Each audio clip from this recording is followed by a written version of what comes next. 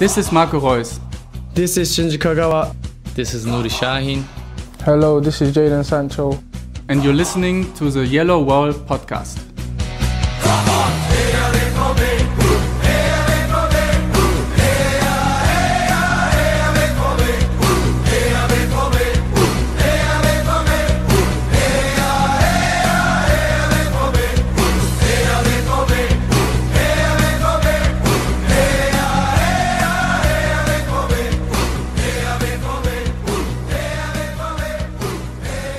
Hello and welcome to episode 340 of the Yellowwallpod. I'm your host Stefan Butzko, and today we will talk about a rare win in Hoffenheim, a Champions League embarrassment, and we will preview the Revierderby.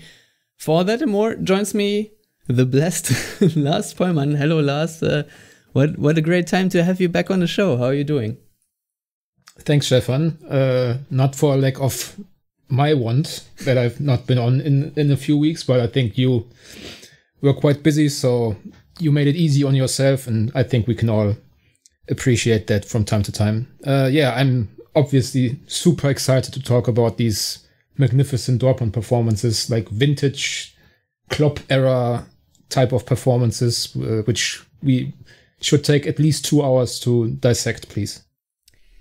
Yeah, I'm thinking more about 3 hours, to be honest. But no, in all seriousness, you're right. This wasn't the best week, at least in European terms. I mean, Dortmund haven't won in Hoffenheim since 2012, which basically means that the last time Dortmund won in Hoffenheim or Sinsheim, Gio Reyna was about 10 years old. So yeah, it's been a while. But before we dive into these games and dissect them more or less. Wir sind komplett schuldenfrei, wir zahlen keinen einzigen Euro an Zinsen.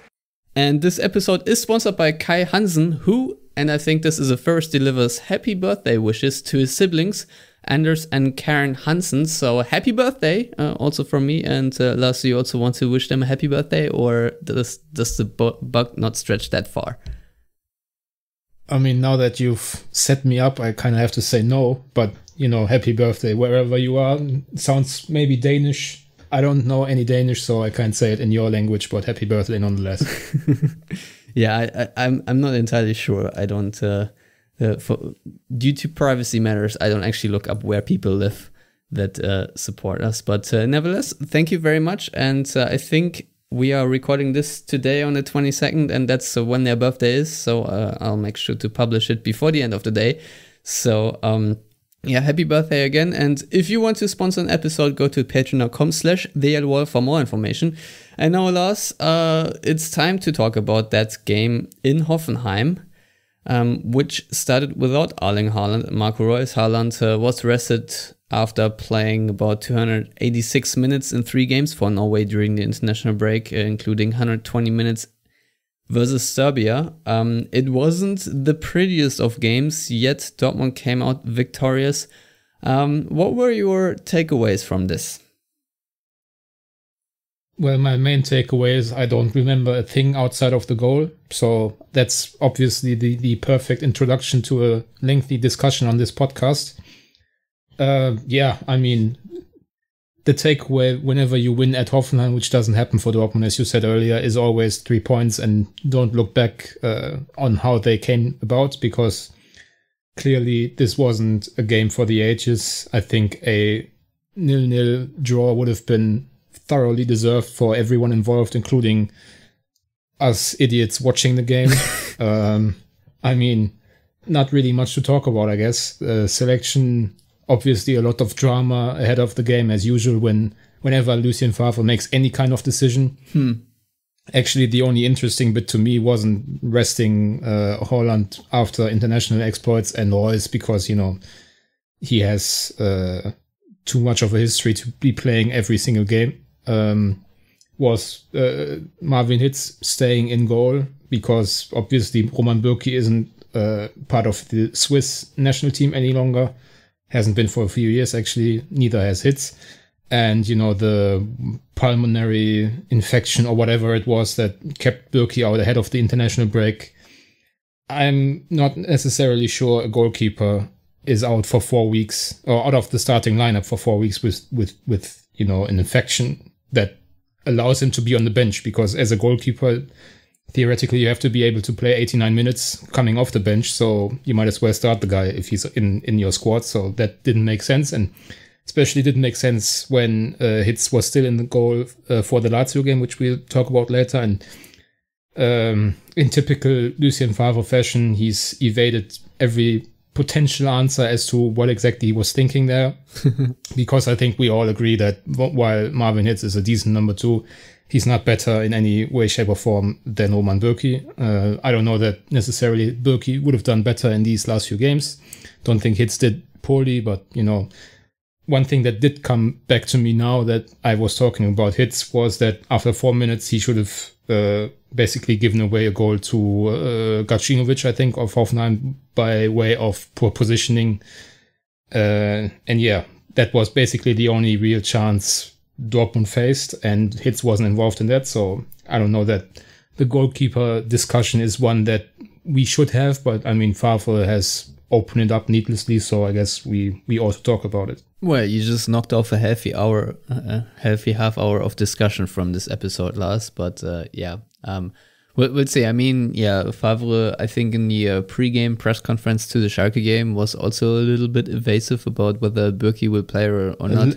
Little bit, yeah. Yeah. So evasive. Teeny tiny Favre bit of evasiveness, yeah. Yeah, so evasive he might be nominated to the Supreme Court next in the United States. But I think, I don't know if I agree with the assessment that it should have been a scoreless draw. I mean, the expected goals were won by Dortmund to the 2.3 to 1.0. Hoffenheim really didn't have too many chances, any that I would recall, to be honest. So yeah, it was kind of almost obvious that things would start to happen once Dortmund brought on Haaland and Royce, and happen it did. But after 20 minutes, Lucas Piszczek had to come off for after being poked in the eye by was it Stefan Posch or was it Dennis Geiger? I don't remember exactly who it was, but so Thomas Delaney slotted back into the back line as a left halfback, I think, or was it a right halfback? I don't know. I think they switched it around, right? So what did you make of this performance of the Danish central midfielder basically morphing into a Sven Bender role? Unsurprisingly, given the example of Bender and even to an extent Julian Weigl, I think these defensive-minded and relatively football intelligent players, I don't think it's too big an issue for them to deputize in the backline now and then, especially against the Hoffenheim side that was missing Andrej Kramaric due to COVID reasons. I mean, the entire complexion of the game would have been much different had he been available for Hoffenheim, seeing as arguably he's the second best Bundesliga player in the moment after, or, you know, the best non-Bayern player perhaps. So yeah, he did really well. Delaney did. He played on the left, I think, the entire time, but it doesn't really matter. He had a lot of good interventions, was a bit lucky with a couple of refereeing decisions that could have put him in a bind with an early booking. Yeah, but that's classic Delaney. He is a very good successor to Sebastian Kehl in that regard. I find that his tackles are often very much on the edge of legality. I mean, if there is a shithouse in Dortmund, it's definitely Thomas Delaney, and I think he would be proud of me saying that, so that's all right. Yeah, I think he, as I said, he did pretty well. Hoffenheim didn't really ask too much of him, which, you know, was a good thing, all things considered. And also, when we talk about Delaney's performance, I think we also have to mention Emre Can, who I would say was probably the best player on the pitch. And them two together with, you know, solid old Mats Hummels as usual when the attacker isn't too fast for him, as Ciro Immobile was for some strange reason. That was the backline to Dortmund's success in this game. Obviously, just want to quickly mention now that you've referenced the expected goals. I don't know how many of those Dortmund amassed before the first goal, which was a gift of Hoffenheim's. So when I say it should have been a goalless draw, that was basically on the assumption that Dortmund wouldn't have been basically gifted the first goal. Obviously, then things opened up for them. I think both Reus and also Haaland should have scored a second goal to make it simpler. But I think until the first goal, had it been a goalless draw in the end, I don't think anybody would have been really able to claim that Dortmund did enough necessarily to win the 3 points. Yeah, I think that is a very correct assessment. Just quickly back to Delaney, because Adam Dorowski, also panelist on this podcast, tweeted after the game about Delaney that he had 5 tackles, all leading to Dortmund possession. He had 11 clearances, second best was 4, and he won 8 out of 9 aerial duels. Most won aerial since Schmelzer in 2-1 loss to Stuttgart in November 2012. Delaney also had 2 interceptions and 75 touches, which is the second most on the team in just the 70 minutes he was on the field. And if I'm not mistaken, his header also led to the goal. I think he just sort of headed it forward and then just landed kindly. Is that correct? I don't know. Yeah. So before we now move up to third place in the table behind RB Leipzig, who currently are on 10 points, and Leipzig are still unbeaten. Bayern, meanwhile, are second with 9 points, same as Dortmund, but have the better goal difference. I don't know, should we talk about Felix Passlack in this game, or should we just leave it at that? Because there are a couple of stats about him where he led the team. For example, most touches, most successful pressures, highest passing, not accuracy, but volume, I guess, most attempted passes, and most progressive carry yards, and so on and so forth. So, and I think 13 recoveries, also leading the team there, and also with tackles. So for him, overall a very good performance. Again, thanks to Adam, who highlighted that performance. I think I should briefly mention that last, but otherwise I think we can move on now. This wasn't the highlight match where we should dwell on too long. So the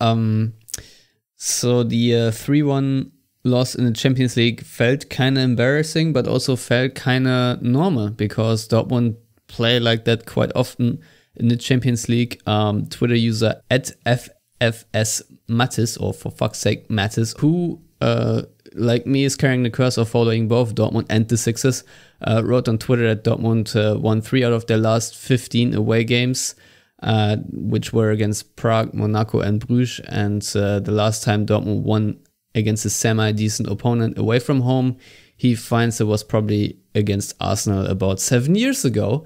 So Lars, with that in mind, this performance in Rome really was not anything out of the ordinary for Dortmund on European level, but at the same time, I thought it was particularly poor, considering that Lazio themselves, at least in my view, also didn't have their greatest game. Yeah, I mean, when in Rome, embarrass yourself, apparently. That's how the saying ends. Lazio, I made a point of talking them down around the draw, and I still stand by that. I don't think Lazio are any special side. They have a couple of really good players in Immobile, obviously, Milinkovic-Savic, who didn't do too much against Dortmund, but generally speaking, I think they were, as we said at the time, one of the easier draws that were available to Dortmund. I mean, Dortmund could have been put in the same group as Atalanta, which, playing away at Atalanta the way Dortmund are doing on the road in the Champions League, that would be a bloodbath. So that was certainly something on Tuesday night, where once again all the problems Dortmund have were kind of laid bare by a side that, just isn't all that. I mean, when you compare it, for example, I obviously, as an Inter fan, watched Gladbach at Inter a day later. Inter are a better side than Lazio, and Gladbach are a worse side than Dortmund, but they had the much better game plan. They better mentality. I don't know if we are allowed to say that M word here. Yes, we are. And they got a result. And I mean, they almost nicked the game. They didn't have a shot on target in the first half, or a shot altogether, I think. So this is really emblematic of all the stuff we've been talking about at least for 3 years, maybe even longer, especially after international nights, but also after, away games to Bayern, which are obviously a bit special, but, other games here and there, basically at least 5 or 6 times a year where you know after 5 minutes that this is one of those nights where Dortmund just don't show up. And, that was the and case. And have confirmation after 6. Yeah, and I don't even know when the first goal was scored, but you could basically tell that something like that was already coming after the first few moments. And it's really... It's hard to explain in a way, and also not hard to explain. I mean, it is hard because Lazio, as we said, aren't all that, super talented team. They don't have Champions League experience, most of these guys anyway. And they have had a torrid start in Serie A. They were beaten by 3 goals away to Sampdoria before facing Dortmund. Dortmund had that encouraging win in some sense at Hoffenheim. They are the much better side. They have more Champions League experience, but when you don't show up and think perhaps that just having more talent on the pitch will sort itself out and don't have a real plan, what to do with all that talent, then this is the kind of result that you will repeatedly get as Dortmund, as we've seen last season, as we've seen the year before, as we've seen at times under Tuchel and certainly under Bosch and Stöger in Europa League and even under Klopp sometimes. So a lot of talk obviously now centers once again on Lucien Favre, but it's certainly an issue that runs deeper than the first guy on the bench. Yeah, definitely. I mean, it's kind of weird that, Dortmund basically looked like the surprise Pikachu meme whenever the opponent presses them a little high. And I mean, especially in the first 5 minutes, Lazio overall weren't really that aggressive to me. I mean, they for the most time defended in a low block, but in the start, at the start, they at least went for it a little bit. And I mean, I've said this a million times on this show. It almost does not matter who is playing in these positions, but when you press Dortmund's right side, Dortmund sort of struggled to build up the game. I don't know if that's a weakness in positional play, kind of must be, or just in general a hard position to combine yourself out. Meunier then obviously playing the terrible pass, and a couple of seconds later Immobile confirms the curse of the X and puts the ball past Hitz. Obviously not the greatest game of Thomas Meunier, who was probably also signed with the promise of having someone with experience and someone that may not make these mistakes, but exactly that's what he did. And overall Dortmund really not looking sharp in these moments. I think Marco Reus said after the game that they sort of napped through the first half. I don't know, Lars. I don't really have too many explanations why Dortmund looks so timid when the going gets a little tougher, and why this routinely and repeatedly happens. There are a million factors for why that can be, but I just cannot really analyze or dissect or put my finger on any one of these things. I mean, there might be, I think Favre talked about the fact that Dortmund need to fight harder, and that they need to be more present in challenges for the balls. In the ball winning department, they were sort of lacking. Michael Zorc, I think, said that they were sort of adhering to the social distancing guidelines when they were out of possession. So, I mean, and I think you tweeted that Dortmund sort of only press very individually, and only when players up front are sort of instructed or guided by a center back or so. This is something that annoys me overall very often, that you don't really see any coherent pressing, and is also something that really where Dortmund make things harder for themselves, because I like to think back of the second half of the Super Cup where Dortmund actually for the first time in a very long time showed phases of coherent pressing, but this is so rare to be seen that you can't really think that it's really a strategy. And I mean, in that scenario, Dortmund were 2-0 down and had to do something. Would be kind of nice to see this sort of behavior from Dortmund.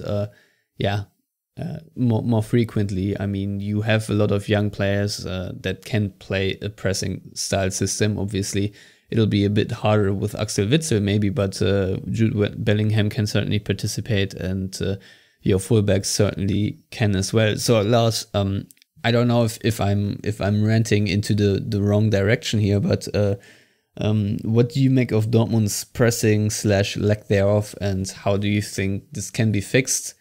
Or will it be fixed under Favre, or do you think a coach like Jesse Marsch also would have to come in for Dortmund to, get a little bit more advanced in that category?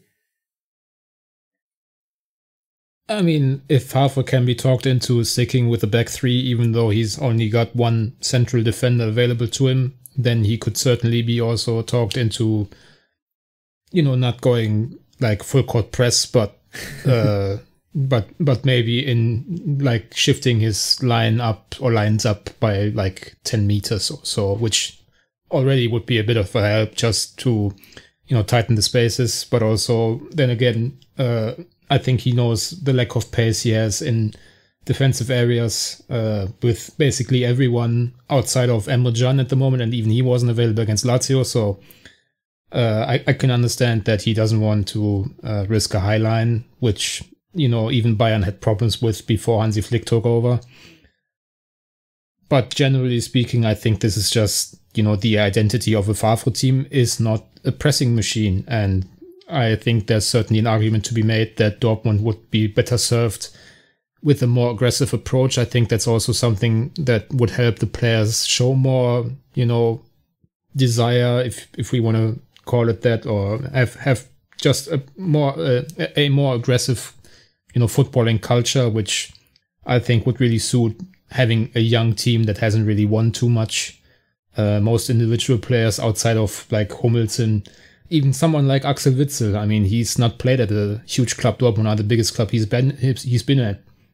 Arguably, I mean, you could obviously debate with Benfica, who are a Portuguese powerhouse, but generally speaking, I would say that he's a guy that hasn't really won much, so he's not entitled to being, full and sometimes we say Satz about players in Germany, meaning they are, no longer hungry for success or whatever. The Dortmund don't have these players. They don't have that excuse. So to me, it would make sense to adopt as I said, more aggressive footballing culture, and I think maybe this is just painting with too broad a stroke, but I would say that there's a lack of winning accountability at Dortmund. I don't think there's too many people in the team and even in higher up positions that are really that are after a defeat that can't sleep at night and come back to work with like 10% more intensity or whatever. I mean,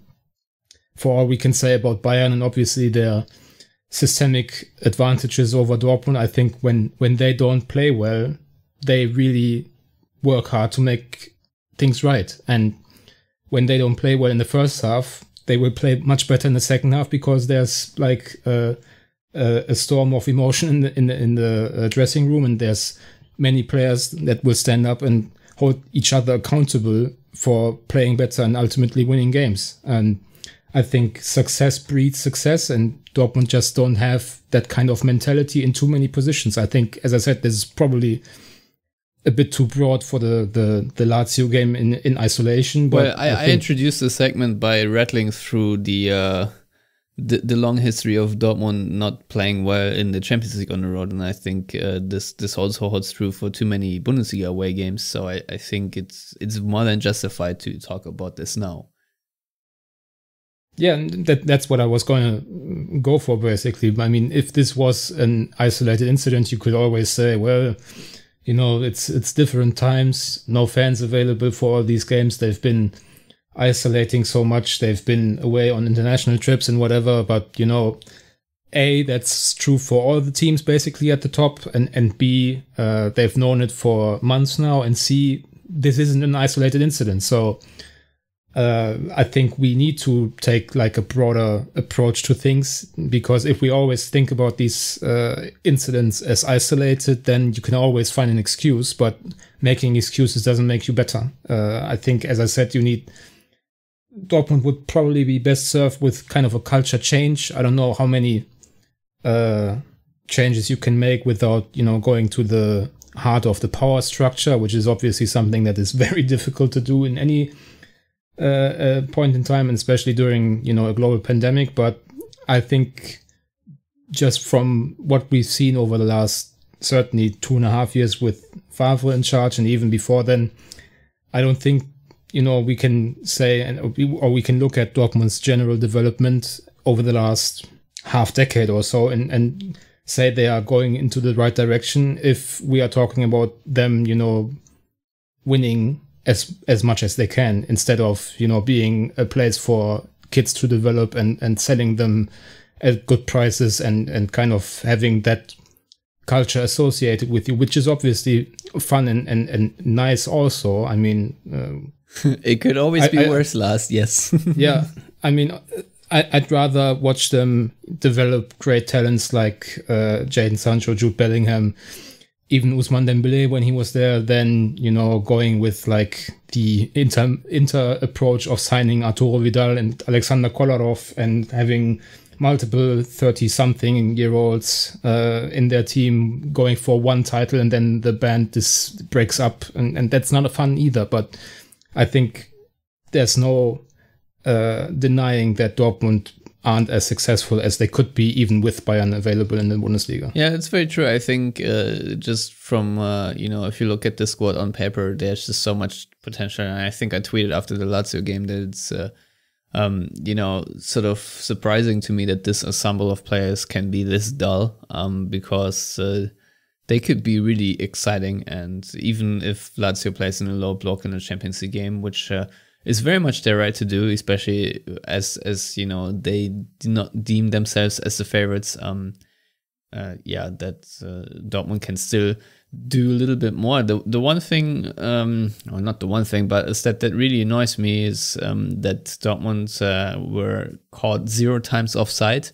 I mean, yes, Lazio were playing with a low block, but it also indicates just that Dortmund are currently not really seeking too many passes behind the backline of the opponent. And I think especially when you have players like Erling Haaland or Marco Reus, who is usually famously offside, that you have players to run into that space, even if that space is tight and narrow. So it's something that really annoys me to see that too many times Dortmund's attacks are decelerated. And obviously I'm looking there at Axel Witsel, but also at others, that it just takes too long to progress the ball forward. We have talked about this issue before, especially with the Augsburg game and such, and we have all said that as the season progresses, this thing might or will probably fix itself. But still, I think, especially when a team is out there just to defend and hit you on a counterattack, then you should really make sure to move the ball a bit more quickly. Last, but you at the same time correctly predicted after the game that Lucien Favre would talk about being patient. Do you think that me being annoyed with Dortmund not playing the ball fast enough and maybe with a bit more risk are a bit more prone to lose possession, and Favre preaching patience like 8 times in every interview, do you think that this sort of affects the psychological aspect of players, that they rather step on the ball and turn around and play it lateral than trying to get behind the backline? Do you think that there's a correlation there? I mean, I don't expect Lucien Favre to be good enough of an actor to put on a persona in front of the camera.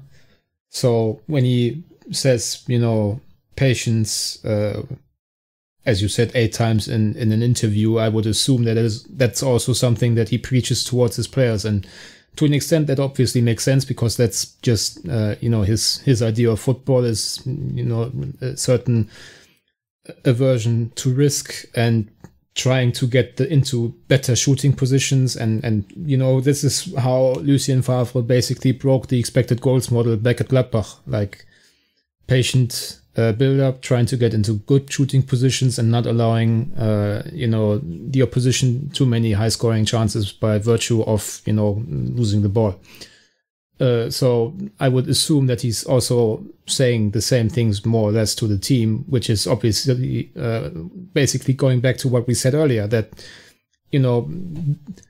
that it would probably be better for this collection of individual talents to have a more aggressive approach that, makes use of their youth and inexperience in a way. Maybe Dortmund would be better served going for 4-3 wins than 2-1 wins or 1-0 wins, if that makes sense. So, as you said earlier, I think that the perfect embodiment of Favre's philosophy in that regard, but also what we have discussed as their problems, is Axel Witsel, because he's a safe pair of hands in midfield, which is fine and dandy, but sometimes you don't want a safe pair of hands, you want a quick driver. So I don't know that he's ever going to drop Witsel, who's basically always playing, even when he's been on international duty with Belgium and playing 3 times in the starting 11 or 2 times. I'm not entirely sure this time around.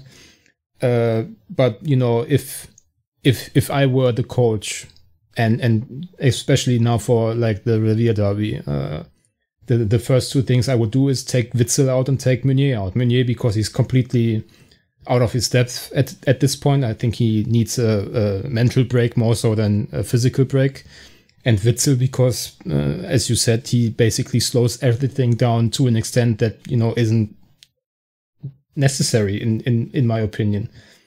It would be just very interesting to see Can in defensive midfield, even though he's now a full-time centre back. Or I would even put Delaney in there ahead of Witsel, especially if, which is obviously what we need to expect, the back 3 is still a thing.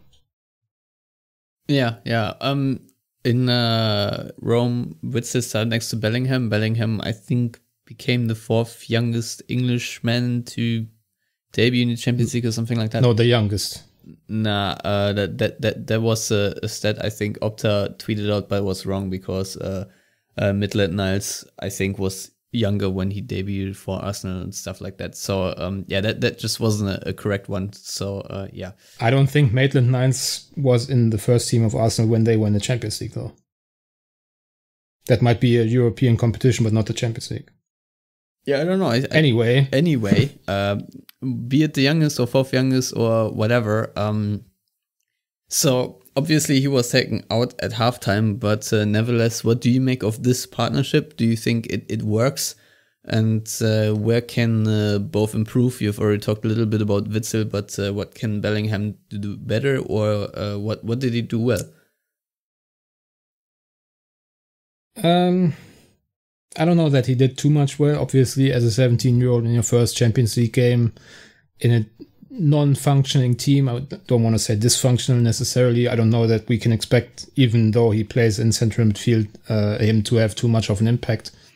But still, I think, unlike a few others, he at least threw himself into battles. He tried, to win back possession and whatnot. So I think on paper, he's already their best midfielder in some ways because he's the most complete. But certainly, you see inexperience, and you also see when the other players aren't working or functioning as they should or could. I think he definitely needs a stable system surrounding him, which then elevates his immense individual talents. So when you think back to the start of the season, for example, against Duisburg in the Cup, the entire team basically worked well, and Bellingham was one of, if not the best players on the pitch. So I think with the right support structure, he's already very important.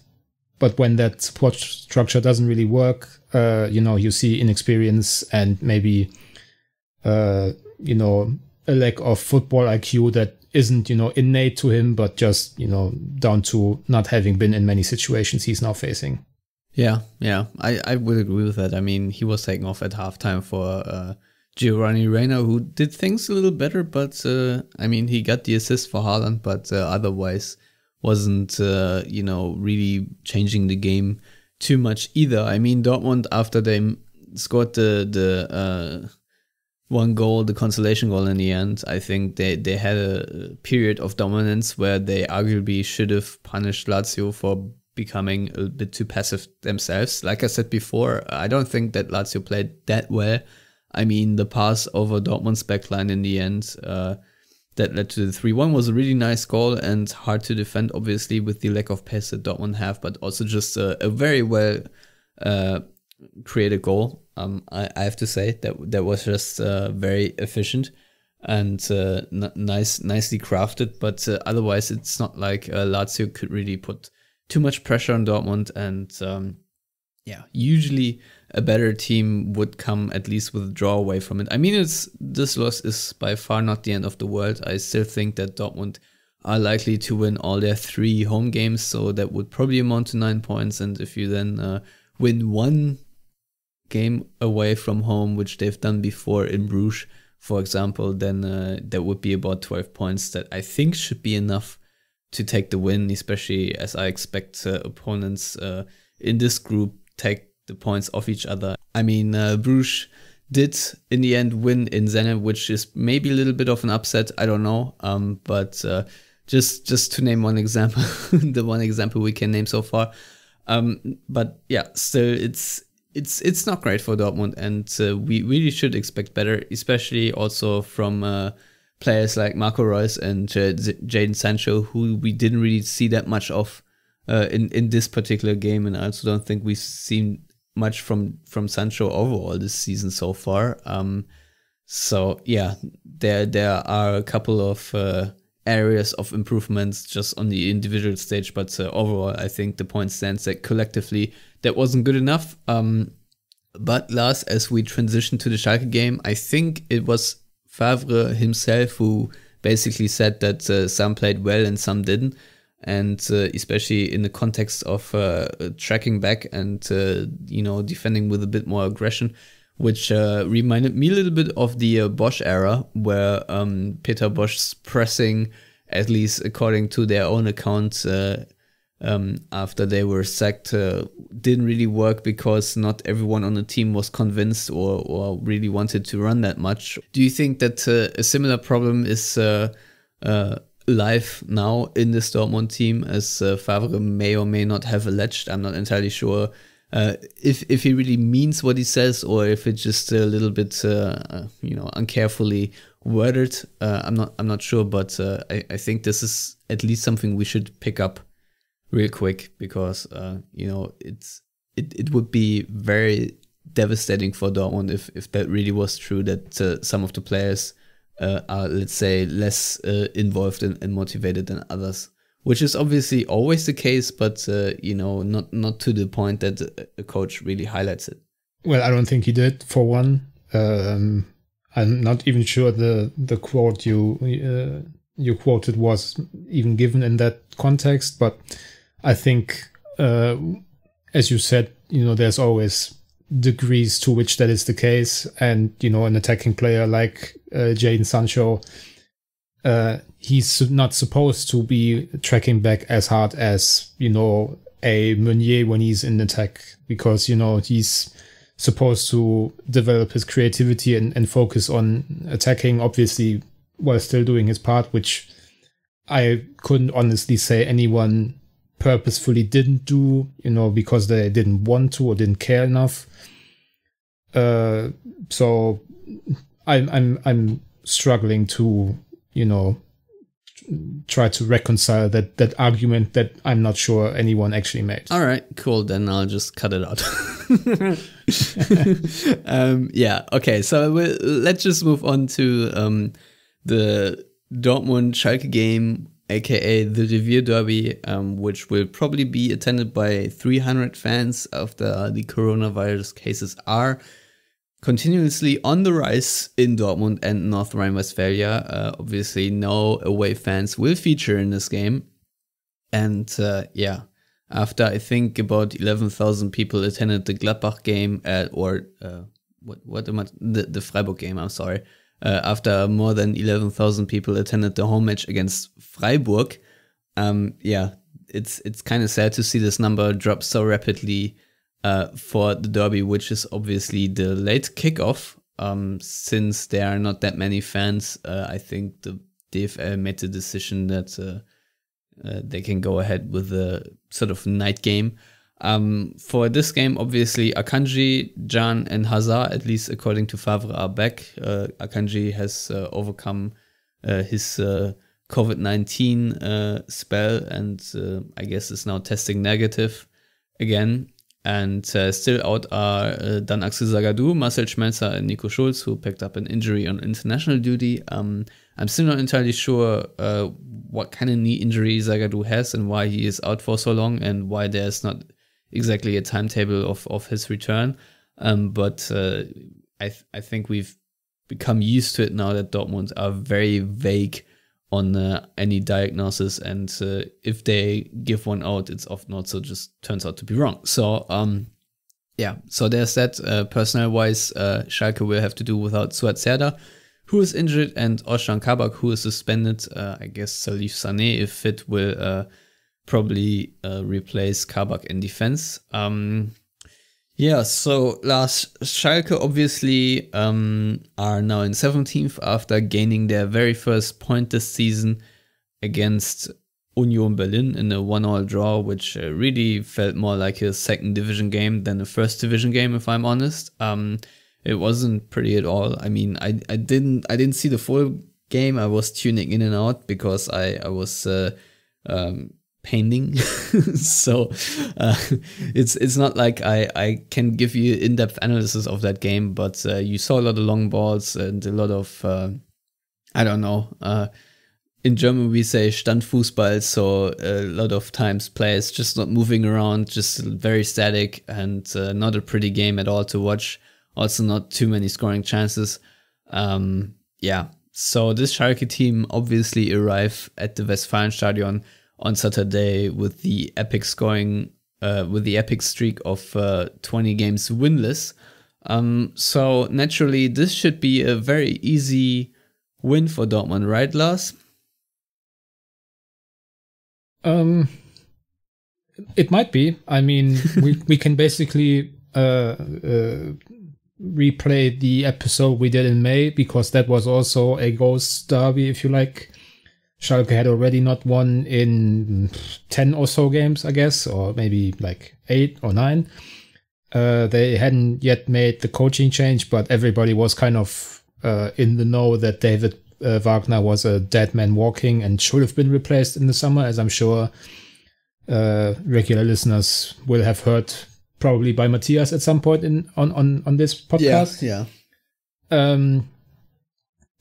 mean, obviously everyone in Germany is going for the, in derbies, form doesn't count angle. Even Naldo, the Schalke assistant coach now, which is still a very weird thing to say and think of, did the same today in an interview with a German TV channel. And, this will be talked about the entire build-up to the game, that, form doesn't matter in derbies. Well, that's good news, Lars, because looking at the last 3 performances by Dortmund, or, if you count the Augsburg one, I mean, Freiburg was a bit better, but in that regard, Dortmund's form isn't really on the up, so that's good, right? I mean, if you were talking about Schalke playing on the level of a second division side, then Dortmund are playing on Bayern's level at the moment, so... The thing is, obviously, to some extent, derbies are special games, because obviously, I mean, maybe they aren't without, the hype with, fans in the stands and negative or positive affirmation during the game from the outside. Maybe that does change so much about derbies, but in theory, the big rivalry and the opportunity to basically turn your season on your head if you're Schalke, that does count for something, I think. but I don't know if that's enough to overcome the monumental gap in quality that the two teams just have at the moment. And it's not even at the moment. I think obviously Schalke would be a bit better if Kabak and Zerda and I think Mark Uth is also at least questionable for the game. Yeah, he's touch and go. Yeah, if they had those three guys, then Schalke would be a better side, but they still don't sit at the same table as Dortmund in the restaurant. So if things go normal, I have to ask, what restaurant? At the moment, a very cheap one. If things go normally, Dortmund should be able to win this quite comfortably. And as I said before, in May they did. They had a field day against Schalke. Haaland scored early on, and that was basically that. There was no upset on the cards, and I wouldn't be shocked by any means if the same happened again on Saturday. But as is the case with these particular fixtures, there's always that tinge of doubt in the back of your head that maybe Schalke can pull something out of the hat to, as I said, turn around their season, and that would be quite interesting from a Dortmund perspective, obviously, because I think if they lose against this Schalke side, then there will be full-on discussion about Favre, but like right now you actually don't have the opportunity to do anything about that because you're playing 2 more Champions League games until the next international break, so you're not going to see a coaching change unless your team's completely tanking, and I think we couldn't say that about Dortmund even if they did lose to Schalke. Yeah, I don't recall Manuel Baum's record against Dortmund. I think he has... He must have won against them at some point with Augsburg because they always shit the bed. Yeah, they did actually in 2019. It was a 2-1 win for Dortmund, but every other game with Augsburg he either lost or drew. So I just put it up. He played Dortmund as a coach 6 times, and the most recent game was a 2-1 win for him, but otherwise 2 losses and 3 draws. So it's not a boogie side coach for Dortmund. So let's put it this way. What do you make of this coaching change? I don't know in what category to put Manuel Baum. He's not a coach that really overly impresses me, but maybe he's someone that whose ingenuity flies a little bit under the radar because he's at teams that I don't particularly take a closer look. He's Tesco Tedesco, in my opinion. A bit of a darling in the nerd tactics community, but ultimately doesn't strike me as the kind of guy that has full command of the dressing room. There's a reason why after Augsburg he wasn't really in the mirror for any big jobs. He was coaching the under 20s and now under 18s of the German FA, so that's not even a high profile job in terms of the youth national teams, because obviously the more important ones are the 17, 19 and 21 teams.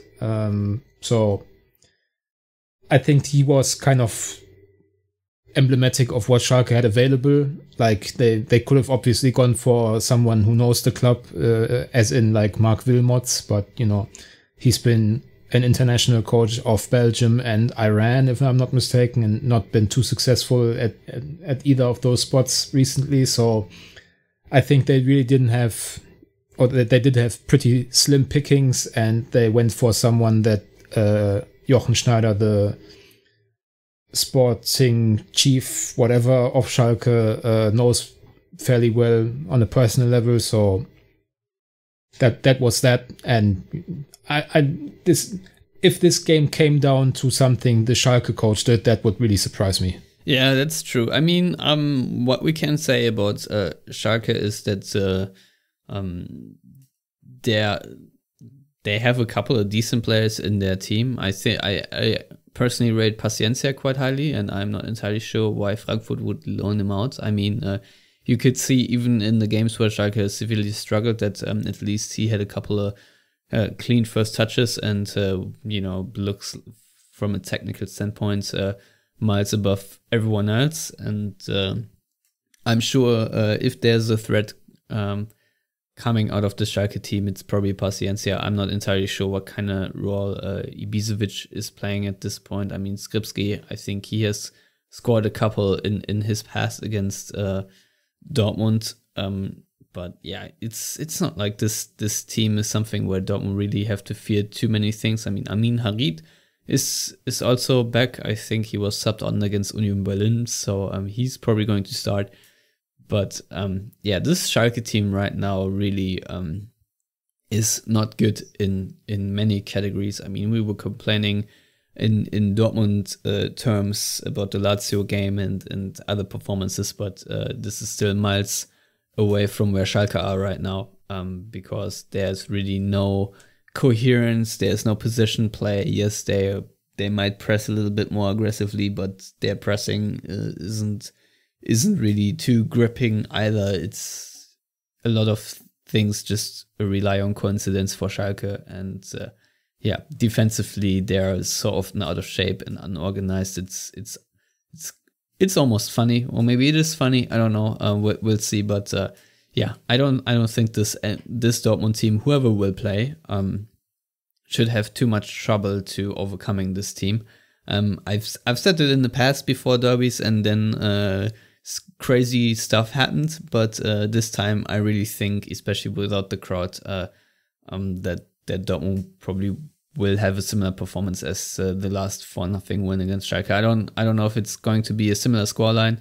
I mean, Bayern pounced them 8-0 on the first match day. That was probably a bit harsh, but yeah, these things can happen. Schalke is a team that can easily fall apart. So yeah. So Lars, you've already said that if it were you on the coaching bench, you'd probably drop Witzel and probably. You didn't specify it, but I assume you would put in Paslak for Meunier, or would you play Hazard in that position instead as the right wing back? Didn't even think about Hazard. No, I would prefer Matteo Morey. Yeah. I think that he was on the bench against Lazio, and that would indicate to me that he can play at least like 45 to 60 minutes. And I think his creativity would add something to the team.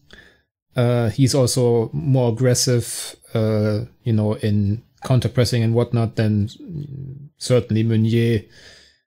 And I think a bit more secure in terms of like positioning than Hazard. But, I think it's unlikely to happen. I would assume that it's still going to be Meunier and Witzel and sticking by, the guys he believes in after poor performances, with, the usual sprinkling of rest for presumably one of, not both, Reus and Haaland, with Reina coming back to the starting 11, and obviously Akanji and John replacing Delaney and Piszczek, I would assume. Yeah, that's also my assumption, to be honest. I wonder what we'll see of Julian Brandt, whether he'll come on as a sub or not. So far, he hasn't really shown too many things, collected too many arguments for why he should play. Unless you have a disagreement there, yeah, I don't foresee him starting until the rotation machine is kicked a little harder. I don't know what your opinion is on there, but right now I think he already started games this season, so that it certainly seems like right now he's more of a rotational piece. I think we've talked about the streakiness of one Julian Brandt over the last, how many months is he here? Like 18 or so. Not quite.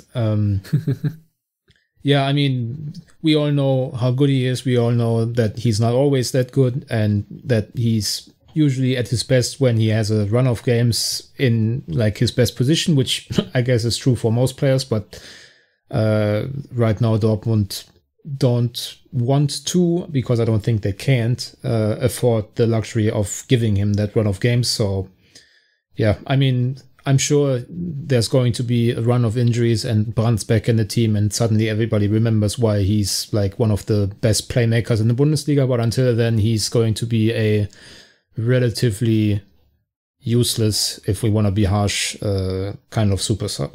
Yeah, that's the thing, I could actually foresee, if they're both on their game, which is a big if maybe, but stick him next to Bellingham actually, and have Bellingham do the enforcer part a little bit more, and Julian Brandt obviously the creative part if you play against teams where you will have a lot of possession and where you will need to break them down. And so this could be a game where I could go with a very offensive minded midfield, because why not? I mean, Dortmund have do struggle in the ball winning department one way or another. Doesn't matter who plays if they're actually not trying to win the ball hard enough. So from that perspective, why not just throw in players that at least on the ball can do something with it? Maybe that's a little bit too easy and a bit too simplistic, but this actually would be a game where I would maybe throw in Brandt, put it next to Bellingham, and see what happens. I mean, if things go very awry, then you can still correct it, since you have 5 substitutions, even though I think against Lazio Favre only used 3. We'll talk about everything else after the game, because I don't know how much else there is to preview, because Schalke are so terrible. I think according to Who Scored, the only strength they have currently is protecting the lead, which is unfortunate because in the Bundesliga they are yet to take a lead. So Lars, if you want to go ahead and predict the Revierderby, please do that now. I'm really struggling to see how Who Scored come up with that, because obviously the last Schalke lead was in January, because they haven't even played the cup fixture because of legal reasons with the Bavarian amateur club that is facing them. But digressing no longer, I'm going for a 3-1 Dortmund win. Yeah, I'm just gonna predict the same scoreline as the last meeting. I think Dortmund will win this 4-0 again. So just hoping this will be a very a very calm game from Dortmund fan perspective, and a game where Dortmund do not pick up any more unnecessary injuries or muscle injuries and whatnot, considering the schedule. So I hope they can breeze past Schalke without taking too much of a toll. So that's really what I'm hoping for. Anyway, Lars, I think we can knock it on the head now. Please tell our listeners where to follow you on Twitter. I don't know if you have left private mode again or not. I have. They can follow me on Twitter at Lars Pollmann. Very well. You can follow me at Stefan Butzko on Twitter, and you can follow all of us at Yellowwallpod on Twitter and Facebook. If you want to subscribe to this podcast, please do that via YouTube, iTunes, SoundCloud, Stitcher, Spotify, and all the other podcatchers, the RSS feeds you can find along with our written content on theyellowwall.net. And if you want to become a sponsor and wish someone a happy birthday, then go to patreon.com/theyellowwall for more information. And we shall be back after the Schalke game, and then take a look at the midweek game. And so more on that later. I'll keep you all posted. Until then, stay safe. And as always, thank you for listening. Goodbye.